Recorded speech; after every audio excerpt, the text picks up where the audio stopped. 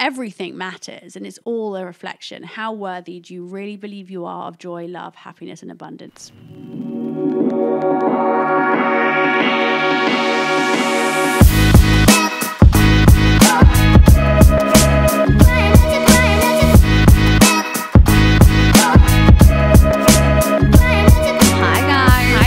Welcome back to another episode of Girls Gotta Eat. Welcome back. The way you roasted this outfit. Oh my God.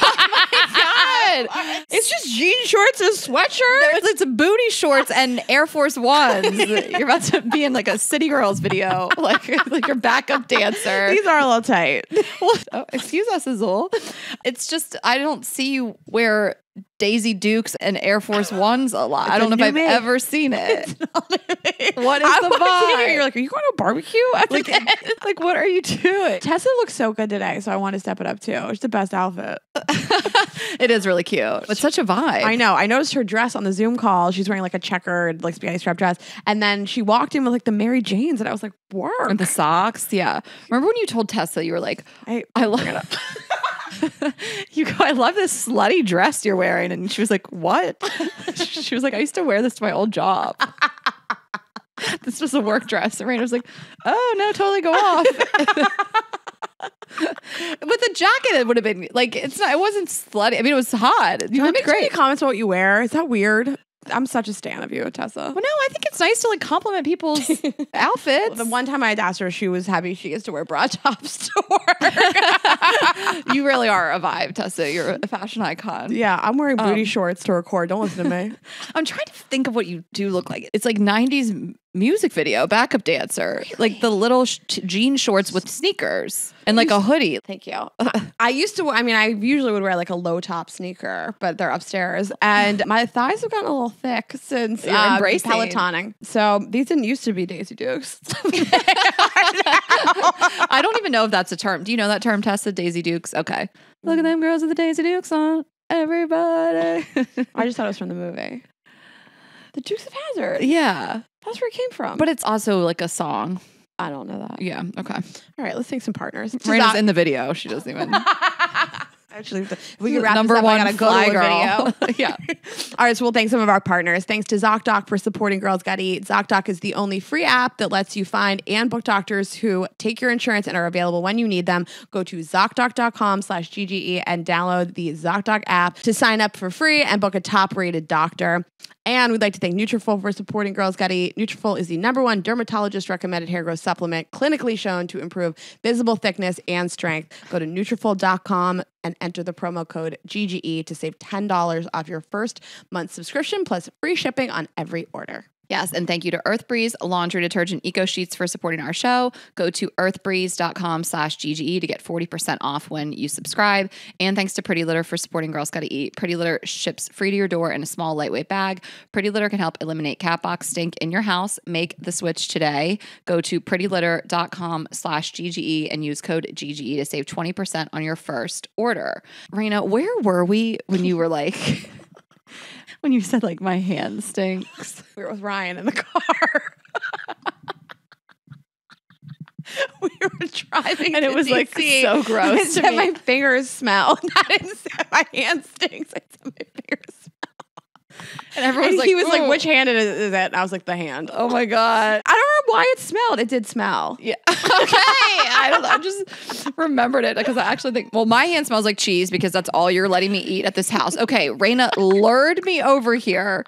I had to come over. To do our job. Well, you lured me over here foodless. I came over without my lunch because you were like, come eat all this food I have left over from my birthday party. We'll talk about it. And then I get over here. Mm-hmm. 3 things I pulled out of the fridge. I thought I was going to have free reign of the fridge. I opened the doors. I'm getting so juiced up to like make a spread. Everything I pulled out. No, juiced not that. Shake cauliflower. No, not that.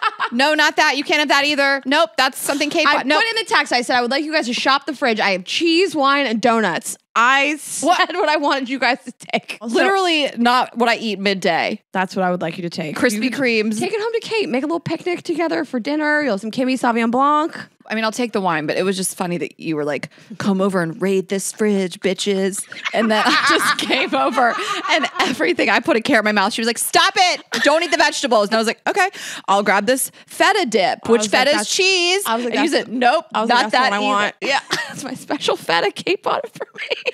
Rayna, you're never going to get through the food in that fridge. Also, now you're going to be all drugged up. Like, I'm coming over here Sunday and I'm taking everything. Take all the cheese. So if you guys listened last week, I am getting my yearly breast reduction, my yearly boob job. I'm not getting another reduction. But as we're recording, I already have a new boob. But it's the...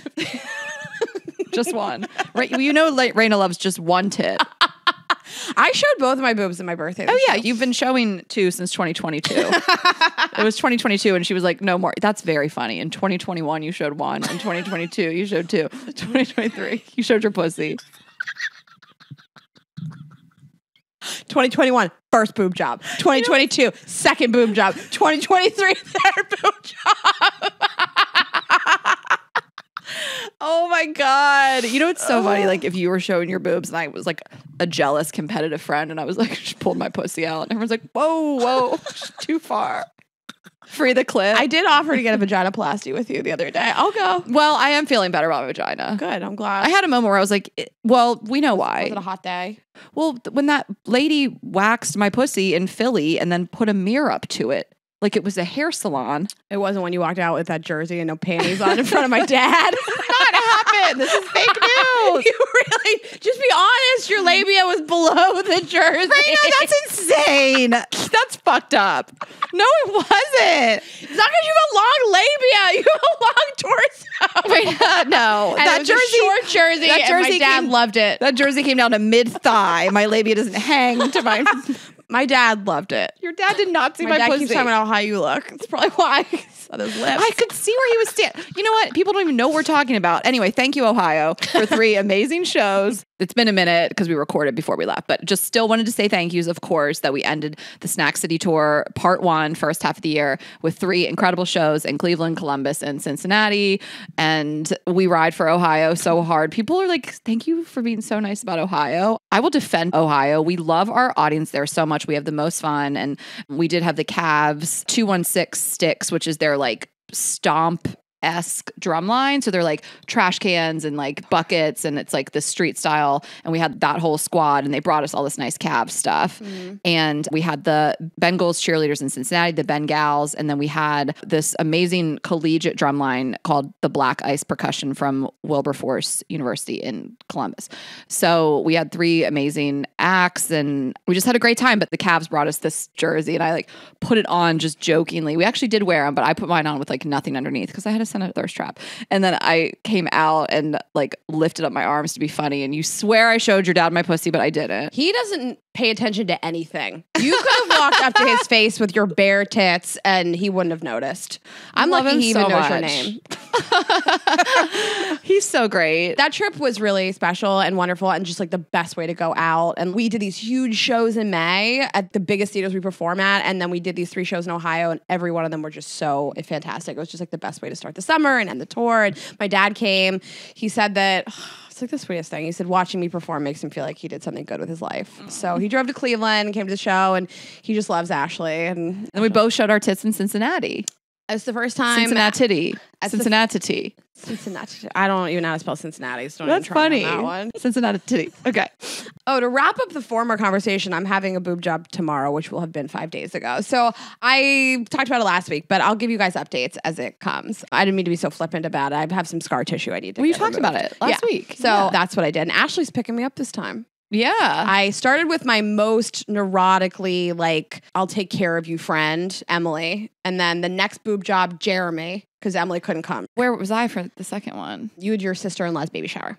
So Oh, you stayed with right. Dewey. Oh, yeah. And Jeremy, not so nurturing, but that's okay. And then, so I'm upgrading from the nurturing level of Jeremy, and I have you. And now all my friends have had the chance to pick me up at the hospital. Third time's a charm. Yeah. So would you call this a breast augmentation, though? Is that accurate? It's not augmentation. It's not a reduction. Yeah. They're just going to remove some scar tissue and move around some breast tissue. I don't know what they're going to do in there, but they're going to put a needle in my arm. 4 hours later, I'm going to wake up and something will have happened. Okay. So And I'll be there. I'm excited.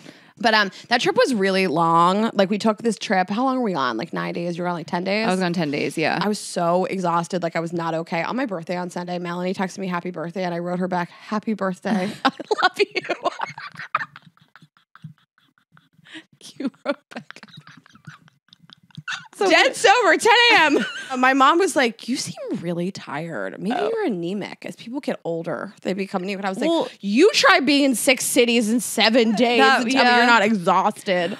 Well, so we did these 3 shows, 3 back to back, Friday, Saturday, Sunday nights. And then you went to Pittsburgh and I went to Delaware. And that Monday, Tuesday, Wednesday, like I truly feel like I got to relax. Like it truly felt like time off. We had like a call here and there, but we really set it up so we finally actually got to relax after the tour. And it was really so rejuvenating. And then I went to New York and spent the weekend in New York. And it was such a long trip, but I still feel fine because I really feel like I got a vacation for once, sorta. Like I was in Delaware with my family and of course baby Jay, and I went to yoga and rode my bike and laid in the sunshine and really felt like it did a lot for me to then go straight to New York and of course just hit the ground running and have like a crazy weekend, lack of sleep, all the things. But I still feel like that reset me a lot, and it was just so wonderful to do that at the end of the first half of the tour, like actually be able to take a day, relax, have some time with our families, of course. But that is so funny that you wrote happy birthday back. I like read the text message. I was like, am I good? I'm like really not okay. Well, you've been so tired. Like, what was I've been really tired lately. When was it when you were just kept sleeping? On my birthday? I don't know. No, like was it Cincinnati when she just kept sleeping? Yeah, you went and had a day. I slept for like 10 hours the day before I had a nap for 3 Oh, that's what it was. You just like kept sleeping. We like thought you might have mono. Yeah. Well, I took 3 naps in a day in Sacramento. Yes. I napped on the plane on the way there. I took a morning nap and an afternoon nap. So am I still holding the record for like the most naps in a day? Yeah. And also I don't have to justify this to anybody, but like we work all day long and then we have to go do a show at 8 and we get to sound check at 6. It's a lot. Yeah, so, people ask what we do during the day. I'm like, nap. So I went to my parents' house also, and my dad said this thing to me. I was like, I can't tell if that's an insult. I worked out both days I was there. So I went to the gym. Him and my mom lived next door to each other. So in their community, I went to their gym. And my dad was like, I'm proud of you for doing that. There was a tinge of like, you should be doing that. What? Proud of you for working out? Proud of you for working out. His whole personality is working out. So he just wants me to have that in common with him. Well, yes. And so we told this at the Cleveland show. He obviously came into town and I knew he was in town and I wasn't able to go to lunch because I had to take a nap. But I obviously saw him and was able to bond with him later that evening and then the next morning for breakfast. But I was in my robe in the hotel in Cleveland and I needed to fill my water bottle up. And I had checked the gym out earlier to see if they had a Peloton. So I knew there was like a water thing in the gym. So I went up to fill my water and was like, I'm not putting on clothes to do this. Like, I'm going to crawl right back into bed and nap. So I had my robe on. So I went up to the 8th floor and went in the gym with my robe and filled my water bottle up. And as I walked in the gym, I was like, there was this like little old man running on the treadmill. And, I mean, not many like 76-year-old 5'4" men are around on a hotel gym. And I was like, I know Rayna's dad loves to run. So I did like see him. And I was like, I think that's him. But A, I don't have my contacts in. And then B, what I don't want to do is startle this man and have him fly off the treadmill and then be looking at you in that robe. Like, and then I was like, that's going to be an awkward thing to even talk to him. I'm just going to like get my water and leave. And I didn't think he saw me, but then like I told him later and he was like, obviously that was me. And he was like, I did see this lady come in a robe. And I was like, is she sleepwalking? It was so funny. Is she sleepwalking? That is very funny. Like that's what you do in the middle of the night. You're in your pajamas, you go get water. So it's 3 p.m. and I'm in a robe filling up my water thing. Of course he was like, someone's sleepwalking. I really enjoyed watching you two interact. God, I love him so much. And he kept farting. Rayna! Stop! Don't put him on blast. He farted so loud and then gaslit me into thinking there was something wrong with me. He was like, what? This is the original gaslighting. He farted like twice. He farted so loud and I looked at him like, are you serious? And he looked at me like, are you serious? I looked at Tessa like, is he serious? Anyway, we will see you guys in the fall. Yeah. The rest of the week was really, I did do a little bit of self-talk because, my birthday was coming up. And I think that you do a lot of check-ins with yourself about your life when your birthday is coming up. And I just was like, You're not doing well enough. no, I want to make 8 You haven't figures. accomplished anything. I want to make 8 figures. I want to be 6 feet tall. That's a callback from something we just recorded that will be out in like 3 weeks. It's fine. So I was like planning both birthday parties, one in New York and one in LA. And I was just like, I can't believe I have to do this, like plan both of these. And then 2 really hard travel days. And I'm also just having a situation with somebody in my life that's a little stressful and sad. So just had to do like a lot of self-talk to be like, here's the list of things that are upsetting me. Here's what I can deal with today. Here's what I can address this afternoon or tomorrow. Here's what can be put off long term. And here's what I'm like really happy about. I had these great shows. I got to see my amazing family. We went to New York. We did all this press. It was really fun. We did all these Barstool shows with these people we're friends with. And I get to have these birthday parties and I get to be able to provide a nice experience for people. And it helped me to really reframe. But yeah, it's not all like sunshine and rainbows. And I had to have some real self-talk last week. Yeah, that's interesting. I didn't talk to you like in full about really all that. I mean, I knew you were stressed and you left me like one crying voice note. How much did we cry in voice notes last week? Because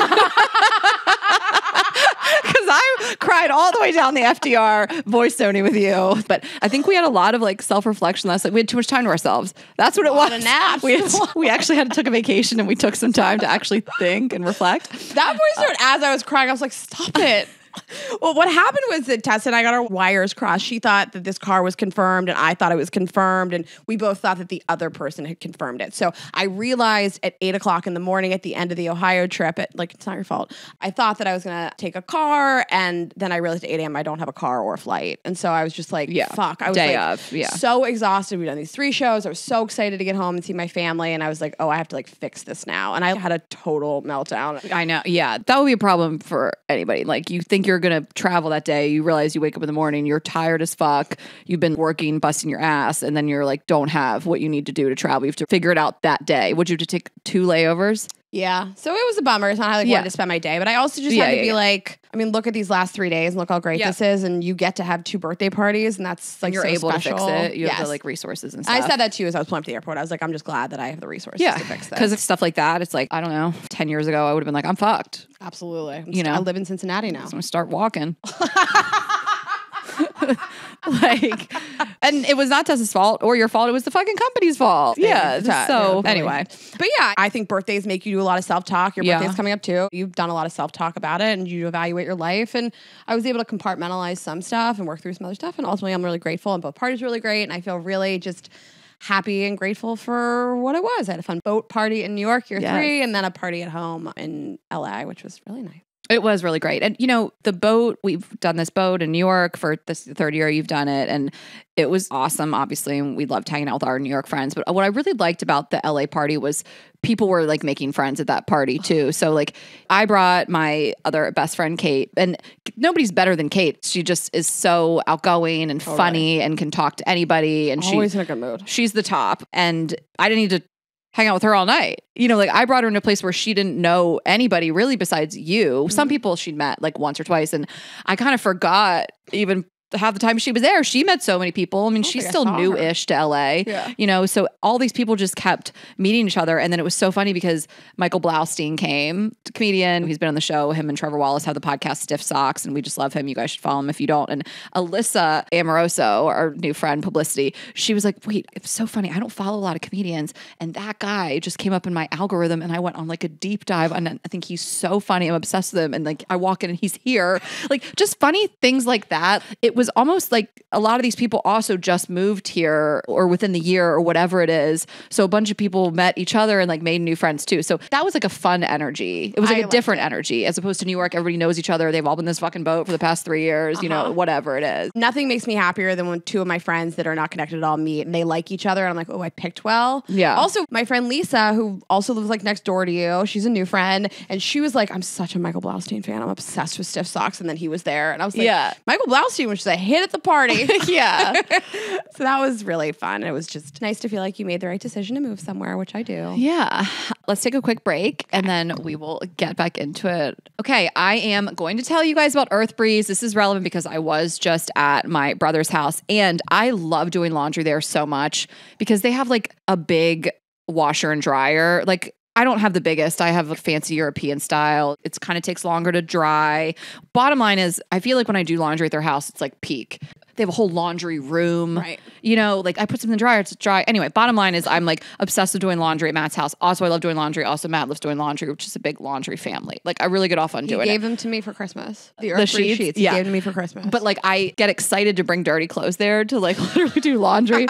So they are the ones that introduced me to this. So Earth Breeze is liquidless laundry detergent that dissolves 100% in any wash cycle, hot or cold. You don't have to measure it. There's no mess, no heavy plastic jugs. I mean, have you ever just tried to like walk home from the store with a laundry detergent? You're like breaking your back. yeah, I've lived in New York my whole life. Like, yeah, Terrible. right. Like if you live in a place, even here, sometimes I'll walk to the grocery Why store. is this so big? Yeah, because it's mostly water in there.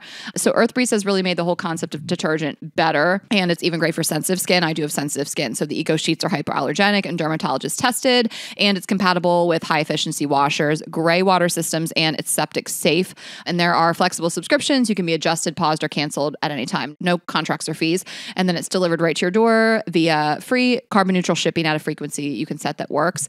And you still get a powerful clean. So if you're really unfamiliar with this style of laundry detergent, they look like, and they're thicker. I don't want to say they're like dryer sheets, but they're just sheets. You know the amount that you want, and you just like pull it off the sheet and like put it right in where you put your laundry detergent, and it gets your clothes super clean. Again, it dissolves, and I just have no complaints. I love it. I have totally replaced my liquid laundry detergent with it. Gets your clothes so clean. It's just so easy to store. I mean, you should do this no matter what, but especially if you're tight for space, it's just like a folder. Yeah, it's a tiny little It's baby a little thing. thing. Like, I don't know how to describe it. It's just like you can stick it anywhere. Space saver. Yeah. And it's better for the planet, of course, makes your laundry so much easier. So we cannot recommend it enough. You can switch from the old-fashioned goo to something new. Right now, you can subscribe to Earth Breeze and save 40%. Go to earthbreeze.com/GGE to get started. That's earthbreeze.com/GGE for 40% off. Yes. And to talk about our next partner, so maybe you guys relate to this. You're having like a, is this normal question about your health? And you've been stewing on it, which I've certainly been there, just like putting stuff off, going to get medical help, and you text all your friends and you get medical help from the group,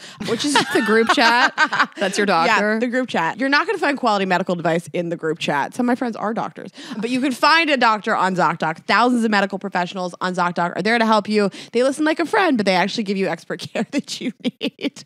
And I use ZocDoc to book doctors. You should too. It's a really positive, easy experience. They're a trusted guide. So no more kind of doctor roulette or scouring the internet for questionable reviews. With ZocDoc, you have a trusted guide to connect you with your favorite doctor that you haven't even met yet. And millions of people use the free app to find and book a doctor in their neighborhood who is patient reviewed and fits their needs and schedule just right. I mean, I have like scoured so many review forums trying to figure out like, is any of this legit with doctors? And it's Yeah. hard to like pick and trust somebody. I'm just obsessed with ZocDoc. Yeah. You can search by your insurance, like you said. It's great. Just lessen the burden on yourself and all the searching. You can just go directly into their app. You can book an appointment with a few taps and start feeling better faster, and just minimize the surprises because you'll really always know what you're getting. There's no alarms, no surprises, and you can choose from thousands of patient-reviewed doctors, specialists, browse doctor profiles, upload and verify your insurance information, and get the care you need. So go to ZocDoc.com/GG and download the ZocDoc app for free. Then find and book a top-rated doctor today. Many are available within 24 hours. That's ZocDoc.com/GGE, ZocDoc.com/GGE. Okay, we have a big fun announcement on the Vibes side. So excited. We have this incredible new feature in the app. If you guys are new here, we have a company called Vibes Only, and we sell sex toys and accoutrement. And there's also an app that goes with it. All the toys are Bluetooth connected and they pair with the app. And there is a remote control in there, and there is erotic audio stories, and there's fun educational and spicy videos, not porn videos, but like There's some in there to teach you how to about make porn. Yeah, but just want to always clarify when we say video, when we're talking about erotic content. And it's incredible, and it is changing lives, and we're so proud of it. But the new feature that is just released, the name is called Lyric, and it is basically a script that you can read along as you listen to the audio, the erotic stories. It really excites me because I was like an OG reader of erotica, and I used to just like love to read porn. I thought like, what is that weird? Am I the only person who does this? And it's super normal. It's really spicy to me. And now you can do either inside of the app. It is a paid feature, but you can listen to the erotic audio and follow along. When you open up a story, you hit play and it starts playing, and you scroll down on the screen, and then you'll see the lyrics appear, and it will highlight each one as you're going. And you can do either. So you can either read along as you listen to the audio. You can just straight up read it. Erotic reading just really turns me on. I love it so much. And to have a voice on top of it is so sexy. So you can do them in tandem or you can do them separately. We are really excited about this product release. We've worked really hard on it and it goes with all the stories. So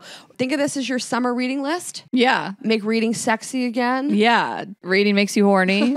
Then this is for you. I love this. I love having like lyrics to songs, or I watch TV with closed captioning. So this is like Masturbate with closed captioning. Closed captioning for masturbating. So I think we got a message early on that was like, I'd love to just read these and, you know, put your own voice to it. I mean, it's intended to read along and listen. You know, we created these audio stories with these sexy voices, but you can just be reading it. You know, put whatever voice in your head you want to it, you know, especially if you aren't into like the gender of that voice or the sound of the voice or whatever it is. You can just have the script and have at it. You know, what you could do is make your partner read it. Oh, I love that idea. That's so smart. I just came up with this. Wow. Oh my God. Like if you're trying to train someone to talk more in the bedroom or dirty talk more, be like, read this to me. I love that. Yeah. Oh my gosh, I love He's this. like, if someone's like, I just don't know what to say, it's like, I got you. Say this. You just scroll down to Read the this. dirtiest Say this. part to the very end, just to get them comfortable in the first place. So then they're just saying it like without reading a having to book. think about what to say. And then eventually, you know, you lead them. What is it? You don't want to lead them to water. You just remind them they're a horse. You're a horse and you got this. And if you are not familiar with our erotic audio stories, we have male on female, we have female on female, all kinds of scenarios of power dynamics. Yeah. And we have some favorites, the cowboy, we have people that will dominate you. And it's just so many different sexy scenarios. So if you thought, I don't know if erotic audio is for me, we have free stories in the app, we have free videos in the app. This again is a paid feature, but there's a subscription and all of our toys are Bluetooth connected to the app. So it vibes along with the erotic audio and there's a remote. So yes. And again, just to reiterate that you can download it for free and get in there, not this feature, but like you can get in there and see what it's all about and use the remote. Yep. So really excited. Spice up your sex life, you guys. Check it out at Vibes Only in the App Store, vibesonly.com. Yeah. Okay. Do you have a spicy update? Yeah. So I was in New York. I stayed a little longer than you. I was there for the whole weekend and I was there with a guy and like spent the weekend with him. But I'm like telling this because like he's gonna listen, his friends will listen. Totally. You know, I want to just. Mom might listen. I don't think his mom's a snack head yet. Got a lot of moms at the shows lately. Yeah. And it was just really great. I mean, I've kind of mentioned him a few times, like lightly, like someone I've been talking to and saw on the tour. And we decided to meet up in New York because he lives on the East Coast. And it was just like a wonderful weekend. I had such a great time with him. I obviously had plans to see him again. I talk to him all the time, you know, every day. And we just really like each other. I mean, so it's just nice. I mean, he's just intentional and really good looking and really attracted to him. And he makes me laugh. And he's just like a good guy. And I just like feel really positive about it. And it was just so fun to like run around New York and have like a really great New York weekend. I mean, obviously he'll come here at some point and I'll visit him, I guess. But that was just He'll say a thing and then I'll say a thing and then I'll say, oh, like a conversation. Yeah. But we had like good dinners and we just did some stuff that I haven't actually done in New York. We were like outside and he met a couple of my friends and we just had a great time. What? I was laughing about when Melanie and Chelsea and I were kneeling Yeah, down. why don't you tell this? First of all, we had the birthday party on Thursday night. I went out with somebody all night after that, and I'll decide if I want to talk about it later, but it was a special night. Special nights for everybody. Special night with a special person. I woke up Friday real banged up, and I decided I couldn't go out that night, and two of my girlfriends came over to the hotel, and I knew you guys had plans to have drinks in the bar downstairs, and we were like, let's go check in the bar, and we were like looking through the window at you guys taking photos, and I was too jacked up. I didn't want to be like, hee. I wish you would have come in. Yeah, I would have come in too hot, but we were taking we were taking pictures of you, and the staff was like, you have to stop this. Okay, so ma'am, this jogged my memory of something that was really funny. So he met me at the hotel. Just one really cute thing that he did was that he got his own hotel room for that first night, knowing I was gonna he was going to stay with me, but to like not impose on me and be in my space. And he got in a few hours before I was even free. So he just booked himself a hotel room and put his stuff there. And it was like very nice and unexpected and like very adult. Absolutely. And I loved that. So he came to meet me at the hotel without his things. His things were like at a hotel across the street, and met me in the bar for a drink. And I kind of had like a hope that we might like go up to the room like before dinner or whatever. So I actually didn't even bring anything down to the hotel bar besides my room key. Smart, my phone was it. charging anyway, but I just left everything. And I felt nice to like be totally free, like nothing, no purse, no nothing, just to roll up to the bar.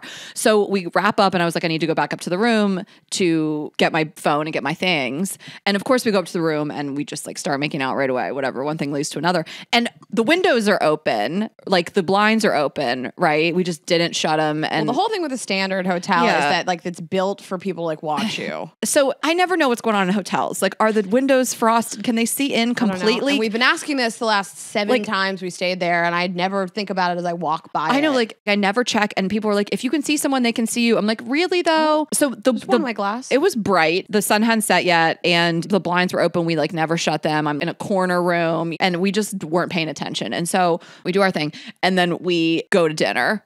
And I get a text from you, and the first thing that says is, "We saw you." Ah, no!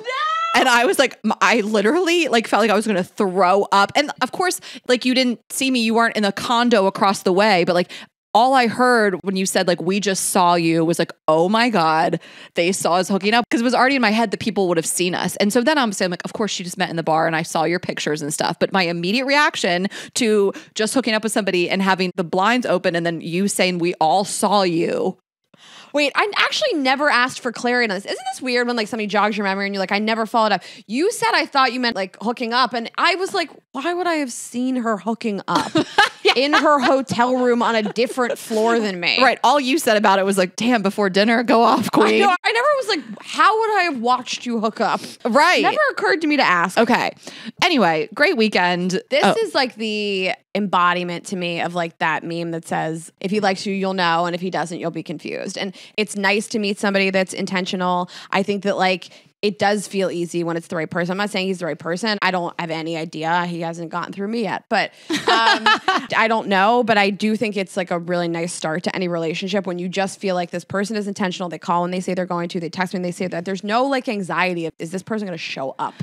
And all of my best relationships have been like that. Yes, I'm glad you brought that up. This is still new, but also arguably that is the most exciting time and the most anxiety-ridden time, right? It can be. It can be. It shouldn't be. And the way that I feel is 0% anxiety about anything and 100% security in how this person feels about me and that I obviously feel the same.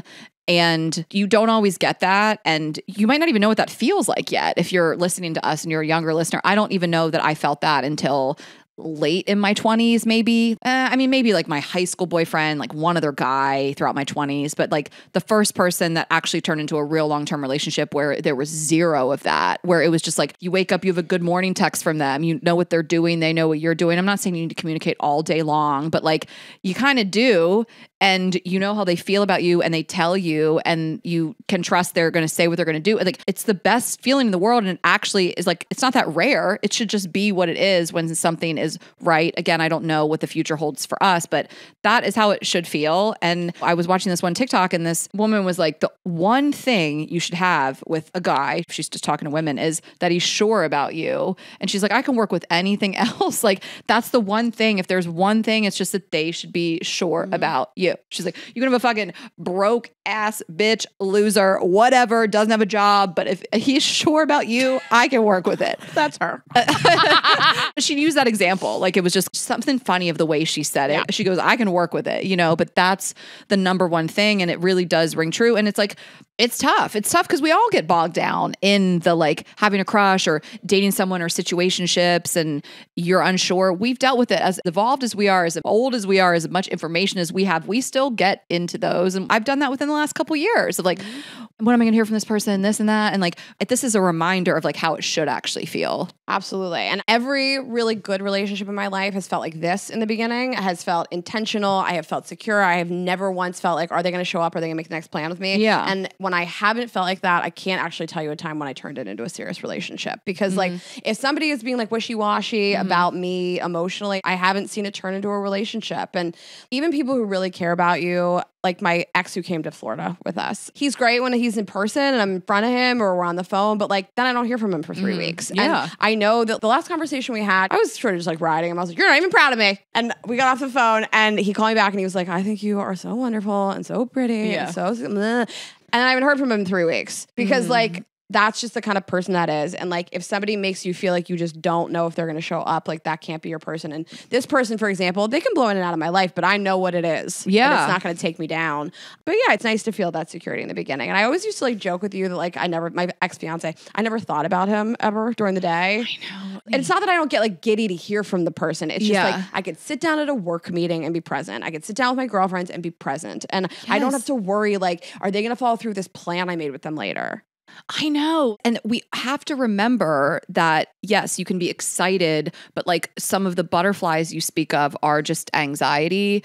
And I've thought about that too, because, you know, we had this incredible weekend and then parted ways. And then I just was assessing how I felt. Because it wasn't this longing or something. It was just like a comfort. Yeah, I'll talk to him when I get to the airport. You know what I mean? You know, like it was just, I don't know. You're so right. Like you don't actually think about them as much when it actually is like really healthy, I guess. And you think about the good stuff and the giddy stuff, but like the mental gymnastics of like, what is this going to be? Yeah. Like, it just goes away for me when somebody really likes me and I can feel that. I know you kind of have to decipher the difference because you're so used to feeling like this butterfly feeling that actually could be rooted in anxiety and uncertainty.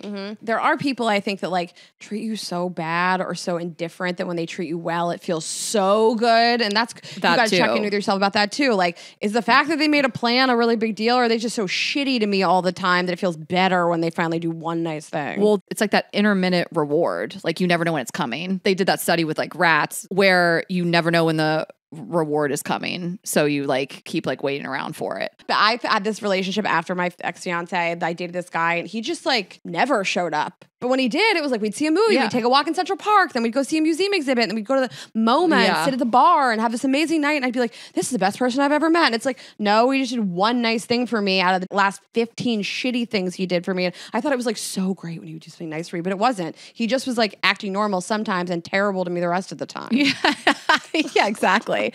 Okay, so then I just wanted to tell you about a couple fan things. Just shout out to the Girls Gotta Eat audience. One thing, I got this DM. We were sitting at dinner because I showed it to him like right away. And I got this DM from this girl and she was like, Ashley, I just saw you walking around the East Village. You look stunning and you were with the most beautiful man, all caps. And I just thought it was so funny. And I showed it to him and the rest of the day I was just like, beautiful man. Like I just kept like bringing it up. I was like, that's just so nice. Like they're just so sweet. You wore a dress this weekend. I wore a dress this weekend. I was so excited. I wasn't in the dress then, but I did look stunning. No, you look cute. I was snooping on you. And then the other thing, I haven't told you this yet. So we did dinner, we went to a cocktail bar, then we actually decided to stay out and like have fun. So we like went out, we were like dancing at the Folly on Friday night, which is open till 4. So we're walking down Houston back to the hotel at 3 a.m. 3. I'm not kidding. And I see these two girls and one girl, she like rushes up to me. She's like, oh my God, Ashley, I'm such a fan. She's like fangirling. She was just like so cool and so cute. I just love our listener so much. And he kind of was like hanging back. And then she goes, you, whatever you're doing, step it up.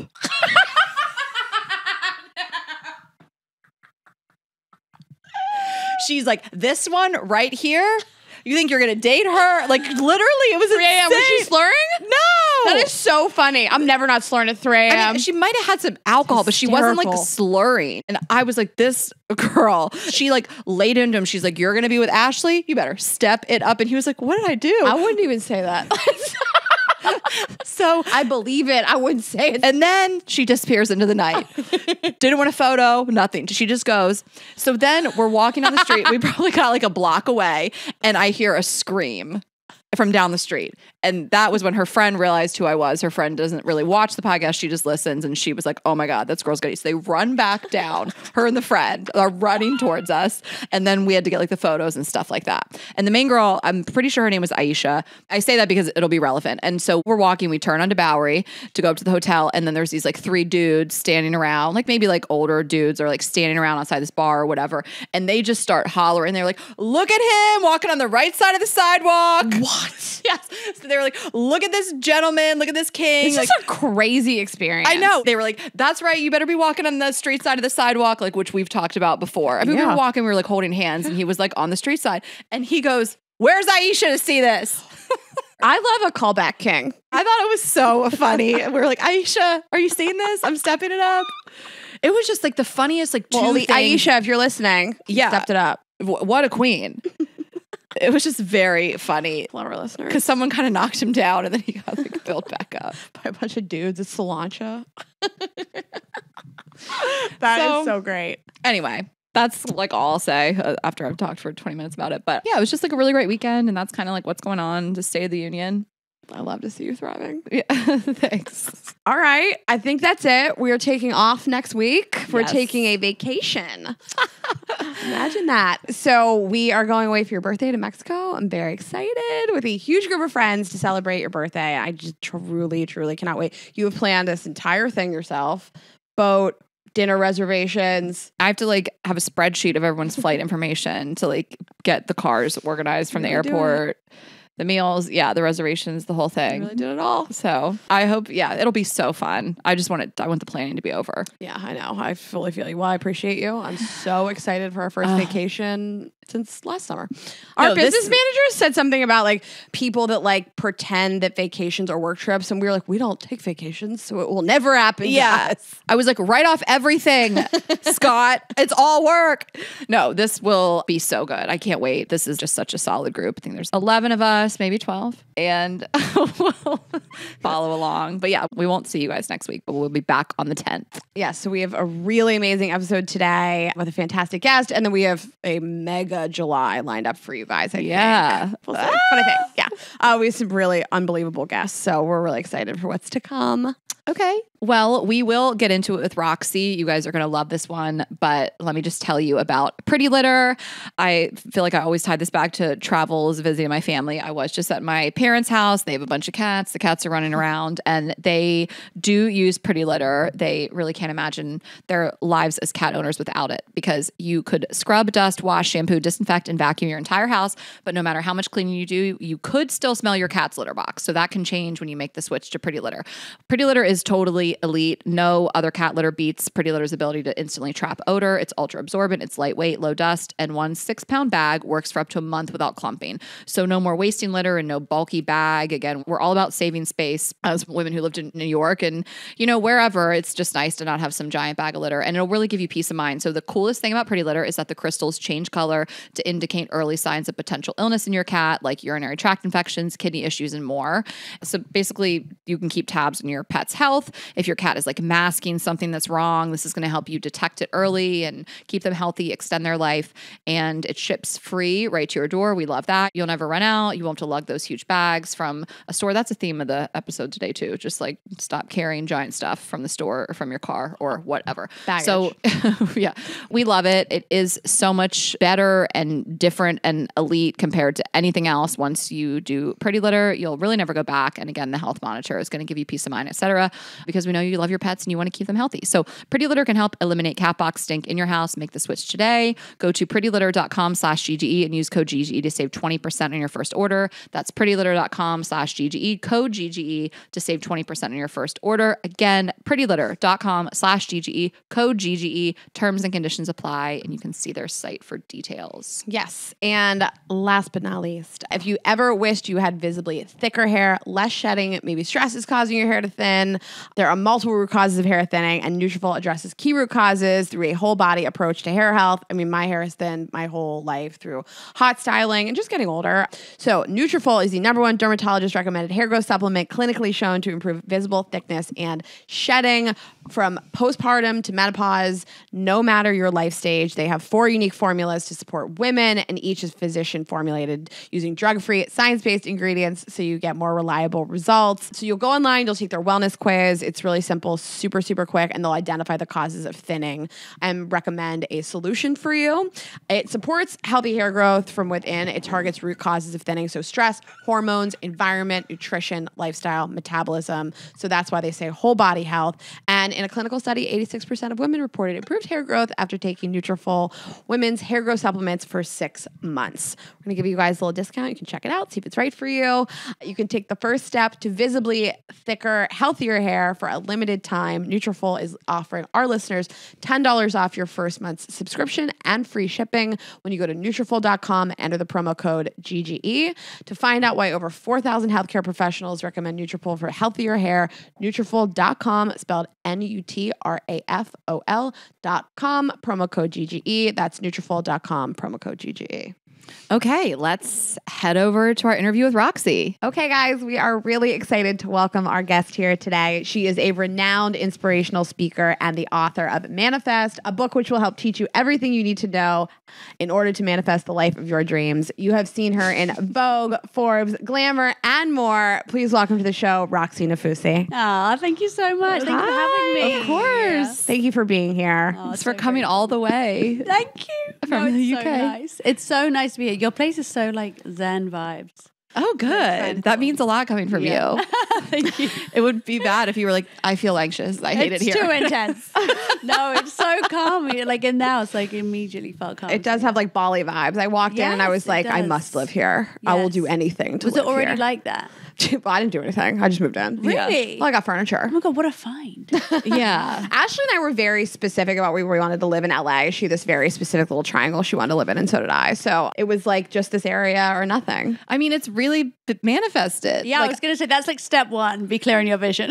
it was so clear. Like where I live was so specific. I live like a block from my best friend, my other best friend, besides Yeah. Rayna. And it's kind of funny that we both chose Airbnbs and then moved into homes like 1 block from them. Yeah. Like we really were so specific and like this is where we want to like live and have a life. So You definitely manifested it. I love it. Yes. Well, tell us about your work and what you do and who you are. yeah, tell us your whole life story. Oh my God. Okay, so I'll give you a bit of the background.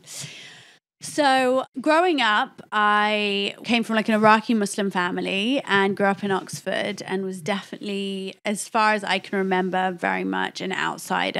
9/11 happened and all Muslims were basically seen as terrorists, but particularly Iraqis. So I was horrifically bullied and just started, from then to really, really reject myself and who I was. And I had a lot of shame around just being me. And so I changed my name from Rowan to Roxie. And that was kind of my first attempt, I guess, to escape myself. And I moved schools.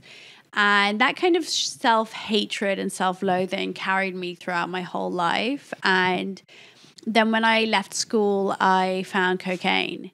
And I realized I would have a line and suddenly I'd feel confident. Mm-hmm. And so I then fell into this like 10 years of addiction. And it was, for me, cocaine was like my #1 thing. I just loved it. And I was smoking like 25 cigarettes a day. They used to call me Fag Ash Lil. Like you would never see me without a cigarette in my mouth, like ever. And within that time, I was obviously also suffering from depression, and anxiety. I had no career whatsoever. Literally made no money, had a string of toxic relationships, and I feel like he's like, I know he wants to comfort you. I know. He's like hearing your So story. cute. He is like weirdly therapy. Yes, like he when can we're sense upset, pain. he Yes. can- that is so sweet. I was having the worst day and he like would not get off of me. Oh, Yeah. that is so sweet. He was very sweet. He's intuitive. So then I hit kind of many rock bottoms along the way. And I think anyone that's had any experience with addiction knows what that's like. And I hit kind of one of my last ones in May 2018. So it was 5 years ago. And I called a friend of mine and I was like, what should I do? And she was like, oh, you should listen to this podcast on manifesting. And I was like, fuck it, I'll try anything. But this friend, she's called Sophia, she won't mind me saying this. She is quite woo. Like she likes out there things. So I thought it was just going to be like full of shit. But I was like, whatever, I'll do it. Yeah. But I listened to this podcast and I realized that wasn't what it was about. It was really all about your self-worth. And I think in that moment, I realized that I had been manifesting, but in the wrong direction. I'd been keeping myself stuck in this place. So I went home and I started researching everything I could on manifestation. And 2 weeks later, this Australian guy called Wade messaged me on a dating app on the 7th of June, 2018. And exactly a year to the day, on the 7th of June, 2019, our baby boy Wolf was born. Oh my gosh. Yeah. Wow. And what happened then was that it wasn't that I got pregnant and I was like, oh my God, this is great. Life's perfect. I manifested everything. Basically, I got pregnant. I was like, okay, what the fuck? I've got no money. He's got no money. I suddenly had to give up all my addictions, which meant that 28 years of pain came rushing through. Mm-hmm. And I went into like the darkest depression I've ever been through. Every day was a true struggle to be alive. I replaced all the drugs with food. So I gained like 75 pounds. I stopped leaving the house. I was completely reclusive. And this is when you're pregnant? Yeah, when I was pregnant. When you're pregnant, okay. So what had happened, and I feel like for me, this was like a gift from the universe, was a week before I found out I was pregnant, I'd started something on my Instagram called Agni Aunt Sundays. Now I've realized that Americans don't know what Agni Aunt is. And I was like, should I know what that you're is? like, It's like a column or like an advice column. Yeah, okay. Exactly. Okay. So this like mini advice column where I just said to people, I don't know why I started it, but I was like, I just love giving my friends advice. So I was like, if people ask me questions, I can give them advice. Anyway, I'd started this a week before. And then when I fell pregnant, this one advice column became my purpose, my sense of meaning. Because obviously I still had no job. I wasn't doing anything else. But through my pain, there was one day of the week where I was of service to others, and it gave me a reason to kind of keep going. And I realized that through my pain and through my vulnerability and through my openness, I could help other people feel better. So it wasn't for nothing. Mm-hmm. And so I realized then that that's what I was going to do. And so I would visualize myself that when I had this baby, I was going to make my life the best it could be. And I also immersed myself in self-development as a whole. I would listen to like all different kinds of speakers and philosophers and thinkers, and I would read and watch YouTube, and I just kind of brainwashed myself with it almost. And then as soon as I gave birth to Wolf, I was like, this is it. And 5 months after he was born, I hosted my first workshop in November 2019. And 3.5 years on, you know, I don't mean to brag, but I'm a double Sunday Times bestselling author. Yes, you did it. Yeah. And, you know, my life is completely different. Mm-hmm. And, you know, I get to do what I wanted to do, what I set out to do, which is try and help empower people all over the world. And it really is all thanks to manifestation, but specifically the 7 steps to manifesting that I developed. I kind of had practiced on myself and then wanted to teach it with the world, and it works. Oh my gosh, I love this story. I love it. Are you okay? Yeah, no, I'm good. I'm so inspired by anybody that just turns their life around like that. And I think that, you know, it's important to communicate that it's never too late to like pick something else. Yeah. And something we do want to talk about today is feeling like, where's my purpose? And am I ever going to find it? And it sounds like you really did, and it's possible. And I just love the story. I really am so invested in the story too. But I had like one question. So this guy came along, he messaged you. Were you still having addictions and stuff, or you kind of started to heal a little bit? So like on our first date, I mean, it was like we met at 12 and I was in the bathroom doing coke by 2. Like, okay. He didn't tell him. So you've like changed in this relationship. I just find that fascinating. Yes. Like you were a different person when you met. Oh my God, yeah. Yeah. I mean, immediately we had this like connection. So like I was like, I manifested you and the universe brought us together. And I opened up to him a few weeks later and was like, by the way, I've been doing drugs the whole time. Every time we've been together and every day. He was like, oh, like he was so surprised. I was like, I've been high like the whole time. There's so many people I would have had to say that to in college. All of them. Oh, I thought you were going to say so many people that would have had to say that to you. No, I did Okay. drugs the whole time. got Yeah. it. But he was amazing. He never did drugs. He was like totally different to me. Wow. Like, he was Okay. like didn't really drink. Never. So you took weren't in this drugs. like together doing drugs all the time. Okay, got it. That was my last boyfriend. But because I had this like newfound love and I had just discovered manifestation, I did want to change. Got So it. I had like started like, also, I mean, I tried to give up like 100 times before. Do you know what I mean? I didn't know if it would stick. But then obviously when I got pregnant, I had to stick with it. Yeah. But I would say that it wasn't that made me commit. I mean, I didn't go to AA or do the 12 steps or anything. Now I have one drink, but I never have more than one drink. But that's not for me a battle. I just like one drink. You can do it. Yeah. I have no desire to have more. Uh-huh.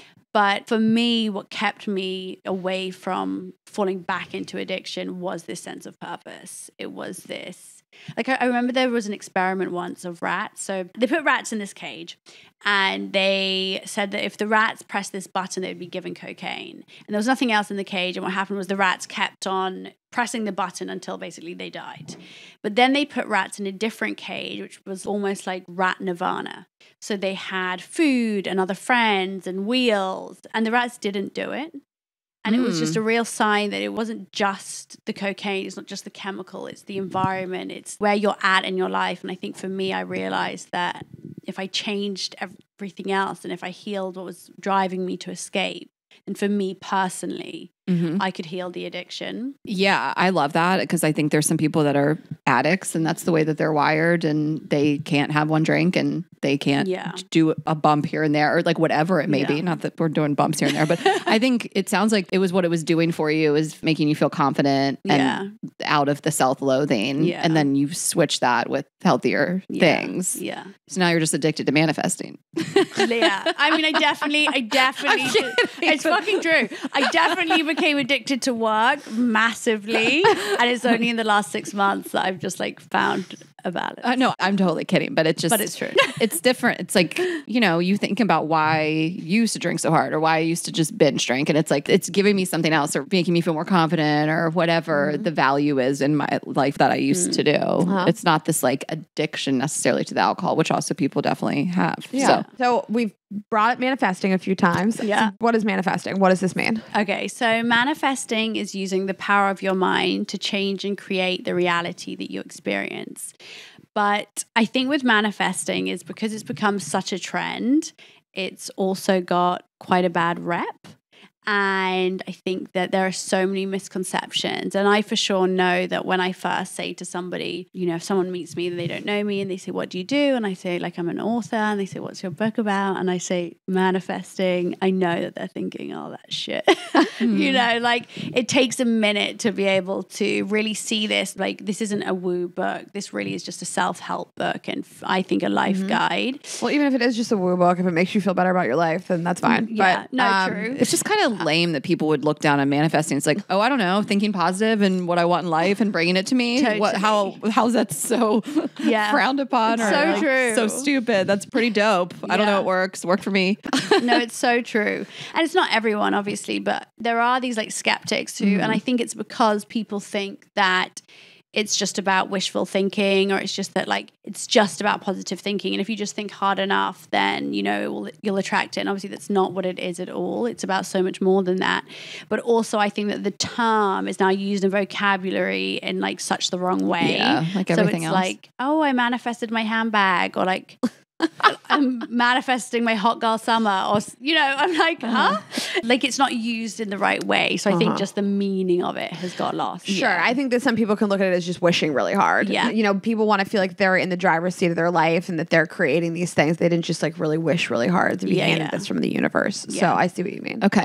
So there's so much information about manifesting and there's so much to know about it. And actually, if you listen to kind of all great speakers and thinkers like I was doing, what I realized that everything they were talking about really fell under this manifesting umbrella. So even if they weren't necessarily always using the word manifestation, so many people, like all things self-development related, really kind of fell into this manifestation umbrella, which is like making your life what you want it to be and like changing your reality.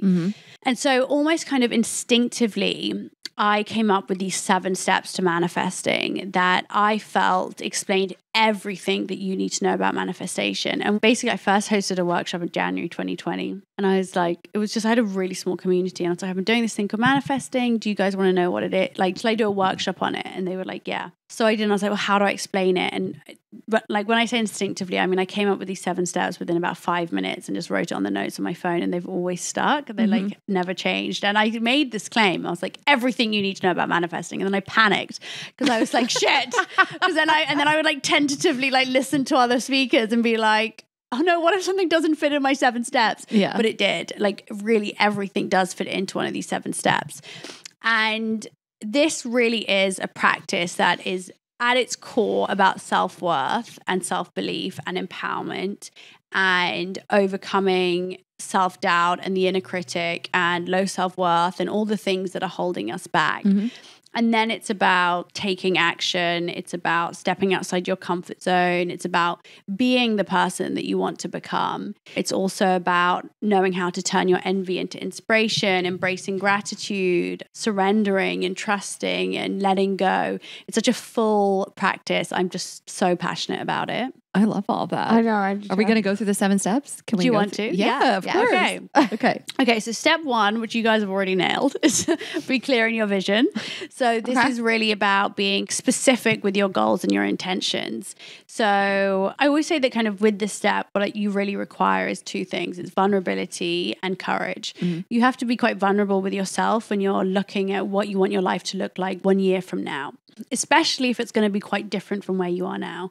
To be able to say like, these are my secret dreams, or these are the things that actually in my life I really want to change. But then you also need a lot of courage. You need courage to dare to like dream big and to like really set ambitious and exciting goals that truly set your soul on fire. And within the book, I share different techniques like vision boarding, and like I give step-by-step guides and manifesting meditations, which I still do all the time. And there's loads of like amazing neuroscience behind the power of manifesting meditations and like visualization essentially, and how it primes your subconscious to reach those goals by filtering out unwanted information and seeking opportunity and seeing opportunity that is in line with those goals. So it's a really powerful practice. So I want to say something about what you were saying. Yeah. Her and I have been having conversations lately about like why we're not attracted to certain types of people anymore. And Ashley specifically set out an intention that she wants to be in a relationship and the certain type of person that she's looking for. And yesterday we were on the phone talking about just why certain people that are a little easier to date are not necessarily what we would go after, because if you want like a partner that makes sense for you long term. But I think that you do have to then forego what is easy for what you want. And those things are difficult, you know? And I think that when you sort of have a clearer vision, it's easier to go after it, but also harder because you have to just give up the things that were so easy, the low hanging fruit, you know? Right. Yeah. 100%. And actually that fits so nicely into step 4, and I'll explain, but that's so true. Okay. Step 2 is remove fear and doubt. The secret of manifesting is that you manifest what you subconsciously believe you're worthy of receiving. So you can dream about the perfect partner all you want, but if you don't believe you're worthy of unconditional love, then it's a lot harder to receive. And this is the kind of step of the process and the practice that really makes this a self-development practice. And the focus is so much on inner healing. And, you know, this comes in 2 parts, and one half, you know, this is also about finding like therapists and counselors and healers that can help you on that journey. But it's also about reprogramming your subconscious beliefs that you have about yourself with like through little practices that you can do every day. And there's loads and loads in the book that I explained, but ways of changing your language and using affirmations. But this is like the hardest step for people to do, but it's the most important. And it's an ongoing journey. Like you're always discovering new layers of yourself and finding self-love at a deeper layer. And every time you do, you open up abundance and you attract more abundance into your life. Step 3 is aligning your behavior. So like I said, this is the step that's about taking action, stepping outside your comfort zone. Also, it's about looking at the way you behave and treat yourself day to day. Because if we're manifesting what we believe we're worthy of receiving, you have to remember that everything you do is a reflection of your self-worth. So how you treat yourself, how you move your body, how you fuel it, who you spend time with, like everything matters, and it's all a reflection. How worthy do you really believe you are of joy, love, happiness, and abundance? That's so great. I mean, this is what you do for a living. Right? You just really it's perfect. Just roll through it. It's so well said. I think step 2 really hits me in the chest because it's like my mom's always said to me that she doesn't use the term date down, but she says you seek out people that aren't necessarily on your level because you don't think you deserve it. And it always annoys me when she says that, but she is probably right. She is right. Core, you are seeking out what you do think that you deserve. And I think that on the surface, of course, I think I deserve somebody wonderful and amazing and on my level in every category that I want. But she's always told me I've sought people out. But it's interesting because what you think you're deserving of in your professional life, like you think you should be the top best in the world, so successful, so it's like, I don't know the answer, but it's interesting that someone like you, for example, is like, I'm such a bad bitch. I should be rich and famous and successful and all this stuff. And it's not even a fake it till you make it. You truly believe that you've earned all this and you could get even more, but yet professionally I do. But then in the love life, it's like different. It's fascinating that different parts of your life, you have different self-worth or something. Definitely. Yeah. I mean, I'll tell you at every job I've ever had, I walk in there, I'm the best person there and I will crush it and I will outperform every person there. You're right, professionally. So why don't we think that when we walk into like a room with like people to date, that you're not the best person there and you deserve the best? Yeah, like, I don't know. Because I will walk into a room and I feel like I can talk to anybody, but do I necessarily pick out the most successful man, the most interesting? I don't know. Do I seek that person out? No, I probably seek out what's easy. Well, our self-worth definitely changes in different categories of our life. Okay. And actually, I wonder if we feel like unworthy of like that unconditional love, we actually seek validation through other areas of our life. So then we like overperform at work and we overperform at our career to kind of compensate for the lack of worth that we feel in other areas. It's a very like common story for women especially to feel very successful at work, to really excel, to strive hard, to feel very confident when they walk into, the boardroom or the office, but to feel absolutely like they can't carry any of that confidence into a date. Or maybe they can carry the confidence but from a facade, but deep down they don't feel that same self-worth. That's interesting. Yeah. So step 3 is align your behavior. It's about the habits, about all of that, but it's also about stepping into the character of your future self. Who do you want to be and how can you become them through your daily action? Step 4 is overcome tests from the universe. So I say that on your way to manifesting anything, you will be shown tests from the universe, which basically say how worthy do you really think you are. And the easiest way to describe it is through dating. So if you are, you want to meet someone, your perfect partner, and then you start, let's say you go on a first date and the date is amazing and the chemistry is fire and you're like, oh my God, Roxie was right. This happened so quickly. Like he is sent from the universe.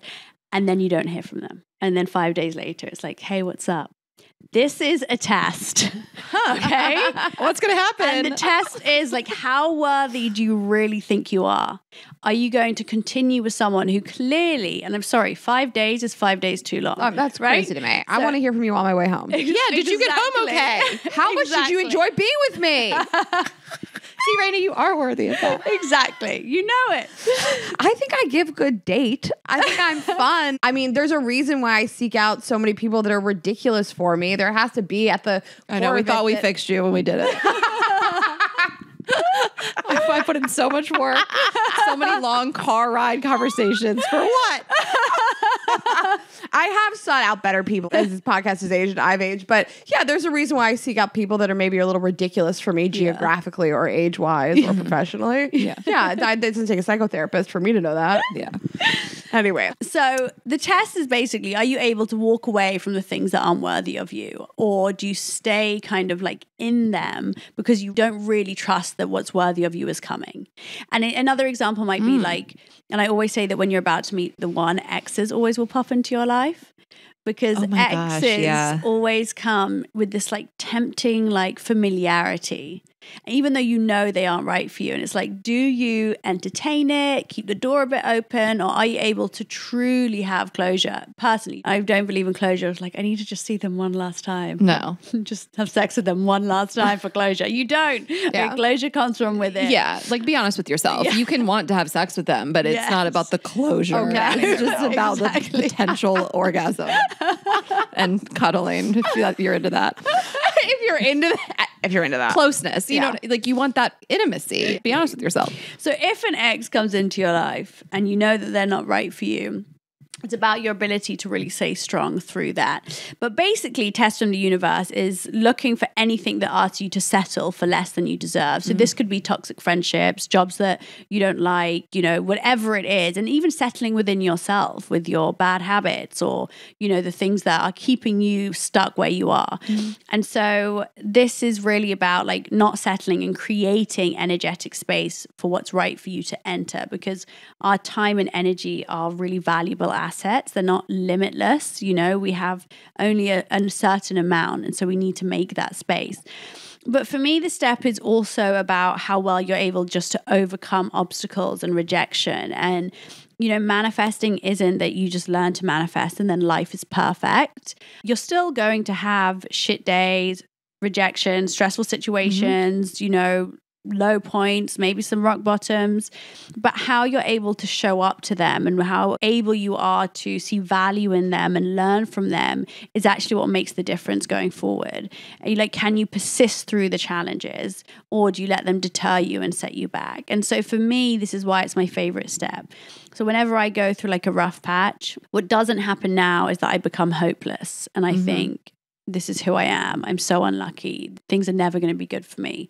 I know that there's an up level on the other side. And that for me is what optimism is. It's not feeling good every day. It's that even on the bad days, you know, better days are coming. So this is like my favorite step. Step 5 is embrace gratitude without caveats. So gratitude has this really high vibrational frequency, and my mum used to say to me this phrase in Arabic, which literally translates to, for every thanks you give, you get 1,000 in return. And there's kind of no better way to explain this step. But the more grateful we are for all that we already have, the more things that life will give us to be grateful for. And when we sit in this true state of appreciation, by the law of attraction, we attract more good things back to our lives. And for me, I give so many practices in this book of how to retrain your brain to be more positive, because a lot of us need training for that. Like, I was the most negative person, like half glass empty. I was not taught how to be happy. And I absolutely retrained my whole way of thinking so that now I always sit in this place of gratitude, and it's effortless, and it's with the practices that I share in the book. Can we talk a little bit about it? Because I think that happiness is such a mindset shift, and I think you'll meet people. Ashley and I always say, like, everything really seems to turn out well for us, but I think that's because Ashley and I can pivot. We can be happy with multiple outcomes. We trust each other to make different decisions to sort of elevate what we have going on. Like, and I think you hear other people just say, like, everything goes wrong for me. Of course, me, obviously me, you know? So how do you get out of that? Well, a lot of it is about changing the way that you speak to yourself and the language that you use, because our subconscious can't differentiate a truth from a lie. So everything that you're saying, it's believing to be true. So if you are going around saying, I'm so unlucky, bad things always happen to me, then your brain will look for things to support that belief. Like, our belief system becomes the filter through which we view everything. And a belief is just a thought that's been repeated so many times that it becomes so. So if you keep saying, I'm so unlucky, I'm so unworthy, good things don't happen, you will believe that. And then that belief system will influence your actual reality, not only how you perceive it, but what you actually, you know, attract. Whereas if you keep saying to yourself, and even if at first you don't believe it, affirmations like, I am worthy, good things happen to me, you know, I'm so excited for what's coming, there's always opportunities, whatever. If you change that language, then you start to change what you believe and what you attract. And so for me, having like a daily gratitude practice, like if people did nothing else. I have one exercise in there called a positivity journal. And I always say, like, if people just ignored everything else I said, I hope they don't, but if they did, and they just did this positivity journal for 2 weeks, they would see a shift in their lives, like a great shift. I think it's like the best thing that we can do for ourselves. I mean, Dr. Joe Dispenza did this amazing experiment where he found that if people practice gratitude 3 times a day for 4 days in a row, their immune system strengthened by 50%. So it's like the power of gratitude is not just on our mindset, but actually on our physiology. It's so good for our health, our well-being. There's so many studies on the positive effects it has on sleep and depression and anxiety. So it's a really important step. You know, manifesting isn't just about more. It's about making the life that you already have feel as good as possible. Yeah, I love that. And I'm thinking of this person I know who always says like everything bad happens to her. And of course me. And of course, you know, I'm the most unlucky person. It's sort of like her whole personality, her whole brand. And everything that happens, whether it's a breakup or maybe a fault at work, she's like, of course this happened to me. And I look at her life and I think the same amount of bad stuff happens to you as everybody else in the world. And I want to also like just validate that some people truly are depressed and that's how your mind works. And it's not so easy to just decide to be happy, of course, because your brain is not allowing you to be like that. So I want to validate that. But I always think like if you would just take a moment, like why not just be sort of happy for the apartment you live in and the job you get to have and to work for yourself and how beautiful you are, and you wouldn't feel like this all the time. And a lot of it is also perspective. Not to say like other people have it a lot worse, but like Nedra Tawwab, who we love, was just like, gratitude is not always the answer. It's like bad things happen. You're allowed to like feel those things. You know, people like, you should be grateful for what you do have. Like that's I'm not right now. So I don't like we're all allowed to have those moments. But if you really can always be like, I am lucky to be alive and like have an able body or whatever it is, or have this relationship or have this home, a roof above my head. You know, anyone listening to this podcast right now has something going for them that you can like focus on rather than hone in on the negative. I think about my engagement ending. It's the worst fucking breakup story I've ever heard in my goddamn life. It's insane. It's so bad. He told me the morning of our engagement party he didn't love me anymore and I had to go to it. And then he left me the next day. And you had to go to it. We had to go to the party. It was really bad. I'm so sorry. Thank you. I'm fine now. But thank you. I could use that though as evidence that things aren't going to work out. I can use that as evidence that nobody, even if they tell me they really love me and they're going to be there for me and they propose to me, are going to leave me. And I just choose not to. I think that people really did back then have a lot of questions of like, how could you ever date after that? And I'm like, I don't know. I just do. Yeah. Everybody gets broken up with. Right. Oh my God. Yeah, this is harsh, but like everybody's gone through it. Yeah. And I looked at my parents and I thought, my parents have been through hell and back. They've been through divorce and they didn't die. The pain didn't kill them. So I know it'll be fine. Yeah. Exactly. And I also think that through breakups, like you never evolve more as a person than through a breakup. I think it's almost like the greatest thing that can ever happen to you is heartbreak. Yeah. Because you transform, like you flourish. So usually when people tell me they've broken up with someone, I'm like, congratulations. Totally. Like you're able to create. I mean, I love the quote that's take your broken heart and turn it into art. Like I love that quote. I've like not the heard best it. music we have, the best podcasts, like the best things come from. So true. Particularly women going through a breakup, really, quite honestly. So true. It is really so true. I was talking to a girlfriend of ours yesterday who's going through a pretty bad breakup and I was giving her some advice that Ashley and I have, and it was like bombs going off in her head and I was like, this behavior is abusive. It's not okay. And she was like, I never thought about it like that. And I was like, this is emotional abuse. This is not acceptable. And I could see her digesting it and hopefully taking it into the next relationship and being able to like set clearer boundaries and take care of herself better and just pick people that won't do this. So you're not 2 years down the road going, how did I get here? Yeah. I mean, you just look at women, like I feel like I can sense it when a friend or any woman is going through a breakup and I'm like, she's going to thrive. Just give her like when she kind of gets over the like physical pain of the heartbreak, she is going to crush it. You just like feel it. I know. It's so true. It's so true. Step 6 is turn envy into inspiration. Okay, I love this. So envy is a really low vibrational emotion, which comes from this place of fear. It says that you have something and that means there's less for me. So it comes from a scarcity mindset that there's not enough for us to go round. And envy comes from, it comes from wounds unhealed, and it comes from a place of lack. And we can use envy. We can actually use envy to show us what we want and what still needs healing. But the problem is that often people, they deny when they feel envious and they pass it on as judgment instead. So let's say that you're scrolling through Instagram or TikTok and you see someone like, I don't know, dancing in their kitchen and you are going to be like, oh, that's so cringe. Okay, that is judgment. Okay, and could that judgment really be envy? That this person is able to express themselves so unapologetically and authentically. And would you maybe like to be able to do that yourself? Sometimes it's just cringe though. Sometimes I have to speak my truth. Sometimes it's cringe, but do you need to judge it? You're right. I'm wrong, but I love the sentiment. It's absolutely accurate, but like I do have to say. I really like to talk some shit. I do.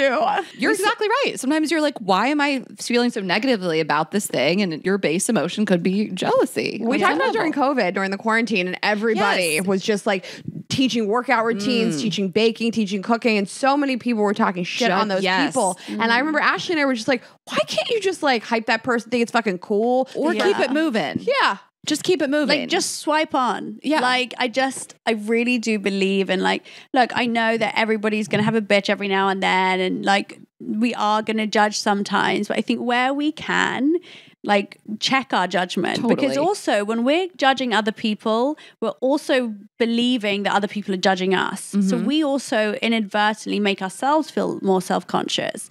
Whereas if we can, really check when we're judging someone, be like, actually, why do I care? Like, let me just keep moving. And then actually we're going to worry less what other people are thinking and saying about us because we're not doing it ourselves. Yes. I mean, I said this to Rayna the other day. We were talking about this person we know. It's a person that's on a TV show, and she was getting a lot of hate on the internet. And I was like, the envy is palpable. Like, it's jealousy in its purest form. I can feel it. And the things people are saying like aren't even really true. They're just so jealous. And I can like feel it coming through in these comments. And I can absolutely be swiping and be like, oh, that's cringe. But when people are commenting, it's jealousy because they want to post something and have other people like it and say something mean and get some sort of rush from that. So much of it is rooted in that. Absolutely. I truly believe that. When you have that urge to write the thing publicly, when someone's having fun, not even someone saying something controversial or that is worthy of any sort of judgment. It's just like someone's just dancing in the kitchen, like you said. And you feel the need to be like, that's so cringe. It's like, you're so mean. You're so jealous. I love what you like. Just hit the pause button and say to yourself, like, why do I care? I actually never clap back at anybody. And Ashley and I have it pretty easy. Our audience is wonderful. We don't really get a lot of trolls. But this one girl one time said that like I dressed really ugly that day. And I commented back at her. I said, who the fuck asked you?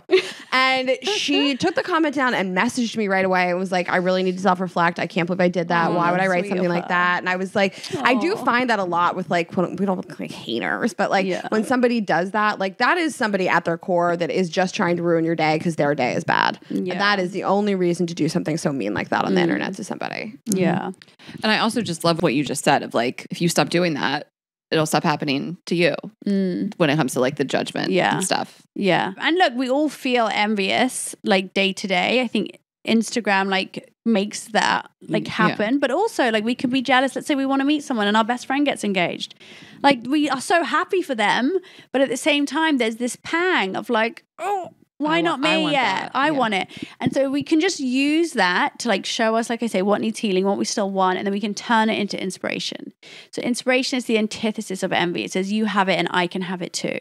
And so we can look to people's success and happiness and joy and love that they have and allow it to show us that it's possible. And so it's like really about getting into this habit of celebrating other people because that is like such a demonstration to the universe. I believe I can have it too. Like when we actually actively celebrate and are happy for other people's happiness, we show that we're not threatened by it. And that comes from a really abundant mindset. And I believe it keeps us attracting good things back to us. Absolutely. And in an industry like ours, it's like when you see someone make it in this field, it should be an inspiration, like that you're even seeing that they're in your orbit and good things are happening to them. Like to me, it's like all these amazing things happen to people I'm friends with or people I know. And that means that I'm surrounding myself with people who are doing awesome stuff. Like that should be kind of the mindset as opposed to like, they got that means I'm not going to get it. Yes, exactly. And also, by the way, I don't say any of this coming from this place of like, I'm never jealous or I'm not this. Totally. Like, not at all. It's just human. Like, we're human. I have the tools. Like I have like friend, like someone that was a really good friend of mine, and then she just kind of like wasn't really very nice. But she's like killing it. Like she's doing amazing. And sometimes I catch myself getting this pang, and I have to check myself and be like, hey, you know what? I'm fucking happy for her. Like, good for her. We're all thriving. Like, but so I just have the tools now to see how I can turn it into inspiration. And that's the thing. It's not denying yourself of emotions. Like envy will come up. but what do you do with it? How can you change that energy of it into something that's going to push you forward rather than hold you back? Mm-hmm. And also, like, you can mute people or get off Instagram or follow. Like, I mute everyone. You don't have to subject yourself to something that's making you feel a certain way. Like, we say that all the time. I mean, if you're struggling with even like body image, it's not probably serving you to see a bunch of models in your 100%. Feed, or if you're struggling with fertility and someone with their new baby is triggering, just mute it. Like, we don't have to be subjecting ourselves to stuff that feels bad at the same time still having those tools that you speak of. 100%. Totally agree. I think if you look at somebody professionally is a good example where you just like, you're so jealous of what they have going on. What I like to do is actually like look at that content and say to myself, what are they doing right? Yeah. What do people like about what they're doing? How can I emulate that? How can I do a better job at that? And I think that all the time in podcasting, because there's so many female podcasters, and rather than hating on them, Ashley and I are friends with them. We bring them on our show. We collab with them. We promote everything they're doing. And I like that way of being. And we're not stealing ideas from people. I'm looking at what people enjoy and they like and they did well and thinking, how can I also do well? Well, and compliment them. Like, I get those feelings, I get those pangs, and I'm just like, that was so awesome. Like, tell them, you know, and that comes from Nikki Glazer too. She's very open about that. And she's a comedian. We've had her on the show a few times and a friend. And she's just like, I get jealous. Like, I see women that they're so funny and they're killing it, and she's fucking killing it, but she still gets like that. And she's super open about it. And she was like, when I feel that need to feel jealous, like, I want that, I send them a message or compliment them or promote their stuff. Like, I turn my negative energy into positive and put more of that out into the universe, and then it comes back to you. And I just love that. I've always said that about her too. Yeah, she came on our show and she hyped us so hard and promoted us. And I couldn't believe somebody that was like really on the rise like that would take the time to promote us so hard. I know. And when you've gotten to a place where you're in the public, or you do something like we do or like you do, and post something that your immediate reaction is like, is someone going to like hate on this in some way? And we have it really good. The people that follow us and our audience is so amazing, but it's always so impressive to me when people really hype you and they really are like, this inspired me, instead of like, I'm jealous and you're cringe or you're bragging. It's like, I love to see you doing this thing, living your best life, going on this vacation, buying this car, and I'm inspired to do the same. And I'm like, damn, that's awesome. Like, you will get it because of your energy. The people that are out here just like, oh, you're doing this again, like whatever. It's like, you're not going to get it because you're putting the wrong energy into the world. You guys are natural manifestors. I feel like you guys have got this already. You don't need to read them. We're very inspired by people around us. This is The Secret, one of the originals, like the old school book. Like, I feel like my mom got real boned up about The Secret early I did too. on. I have The Secret. It's upstairs. I think The Secret is much more focused just on the law of attraction. And I would say it's much more about positive thinking. Okay. So it was an amazing introduction to it. But I think also it was like so different back then. That was very much about like, how can you manifest a new car? And like very much about the material things. Oh, was it? Okay. Whereas I think now it's like more about the I just remember practice. Like those early days like of stuff. Not that it was that old, but I just remember my mom being like, this law of attraction thing is so cool. You know, it's like, when this is the first time you've heard it. Yes, you know, but it is. Yeah. I just remember my dad coming home and being like, so I've been hearing that like sugar is worse for you than fat. Like, I just remember like some of those little things that came out when we were younger, and you're like, whoa.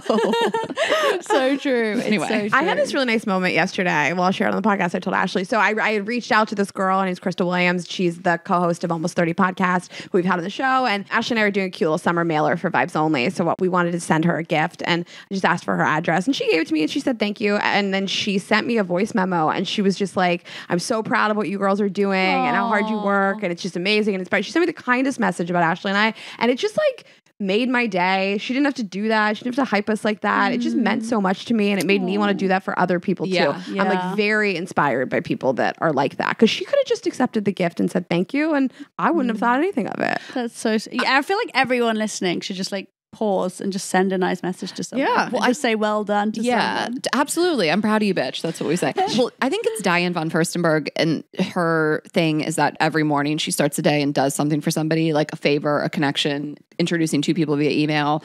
She starts her day with helping someone in some way. I love that. And I guess that could also boil down to just giving someone like a really nice compliment or praise. But I just love that. Why else do you get to a level of like such success and such influence and power if you can't help other people? Oh my God, of course. Well, I think we're all here to be of service to others.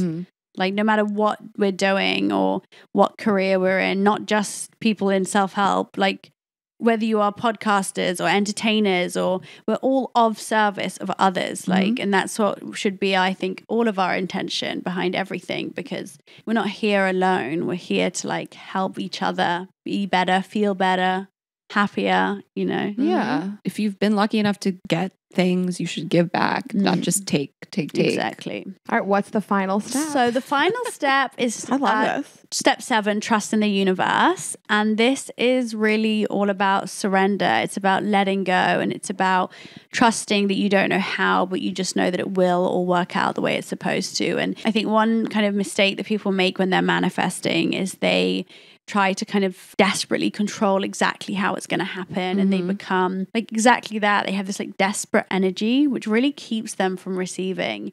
And I think the kind of like gold dust on manifesting is knowing what you want and then letting it go. If you know what you want, you have your clear goals, then you work on your inner healing, you take action, you're aligning your behavior, you're persisting through challenges, you're not settling, you're embracing gratitude, you're turning envy into inspiration.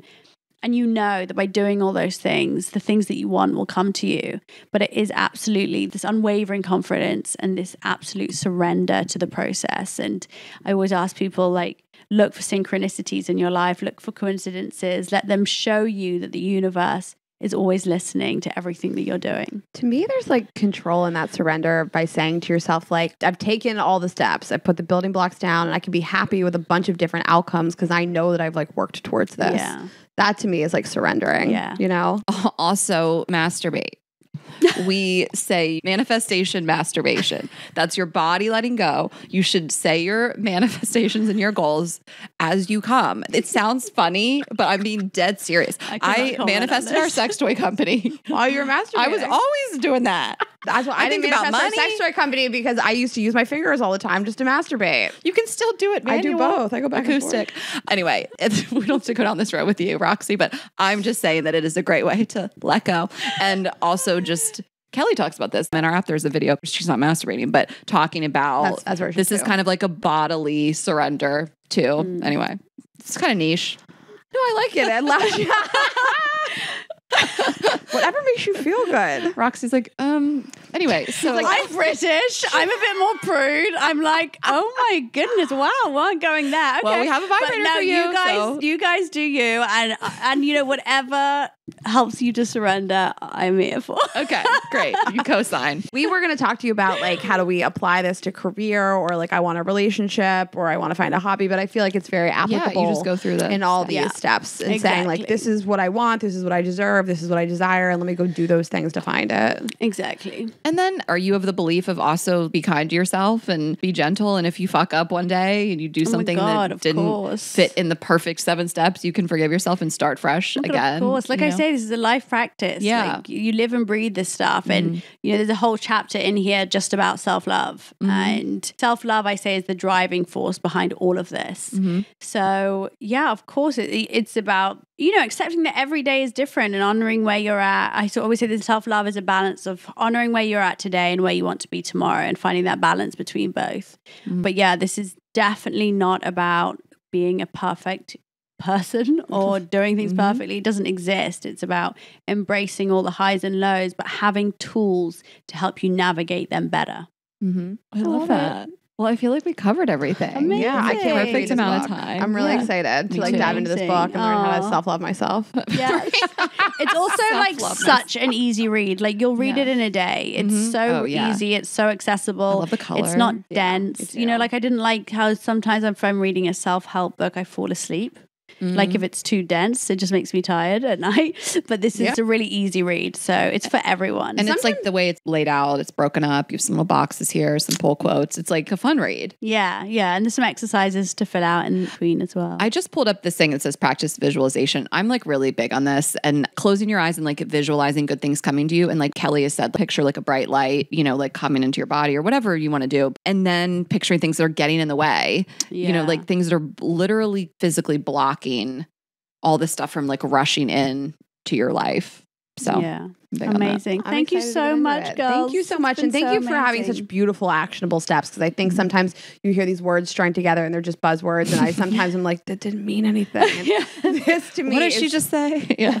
This to me is really actionable and thank you. implementable. Thank you so much. Thank you for sharing your story also Thank of kind of you. where you got to and your struggles and everything that's brought you to where you are today. Yeah. So tell everybody where they can find your Instagram, your website, which I was on this morning, your books, everything. So my Instagram is just at Roxie Nafousi with an IE. And this book, Manifest, 7 Steps Living Your Best Life, is available on Amazon, but also Barnes & Noble and all major bookstores. Okay. Okay. Great. Well, thank you so much for doing this. We're so happy to have you. Oh, thank you so much for having me. Of course. And you know where to find us, girlsgottaeat.com for tour tickets for the fall tour and all of our episodes. Girls Gotta Eat podcast on Instagram and TikTok. I am Ash Hess. Rayna is Rayna.Greenberg. And of course, our company, Vibes Only, where you can get a vibrator and manifest and masturbate. Vibesonly.com, Vibes Only on Instagram. And subscribe to YouTube, tell a friend, share this episode, live your best life. We'll see you next week. Have a good week, guys. Bye.